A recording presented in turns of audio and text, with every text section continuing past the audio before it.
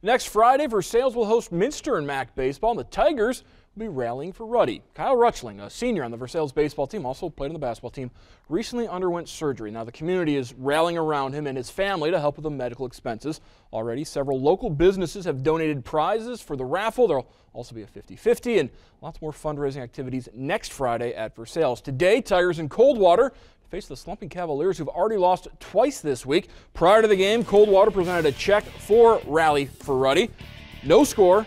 Bottom of the fifth, man on second, Jack Hemmelgarn grounds hard to the pitcher, Jace Bargy tosses it to first, still scoreless. Go to the top of the sixth. Brandon Kunk yet to allow a hit for Coldwater. Man on first after an error.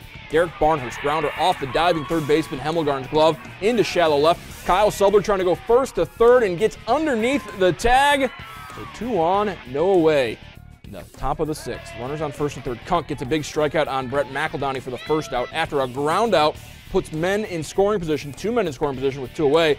Bargy strokes a fly ball to right field over Brody Hoying's head. Subler and Barnhorst come in to score. 2-0 Versailles on the RBI triple, and that would be the final score. 2 teams combined for just 3 base hits. Elsewhere in the MAC tonight, Minster beats Fort Recovery. St. Henry beats New Bremen, so St. Henry all alone in first place atop the MAC.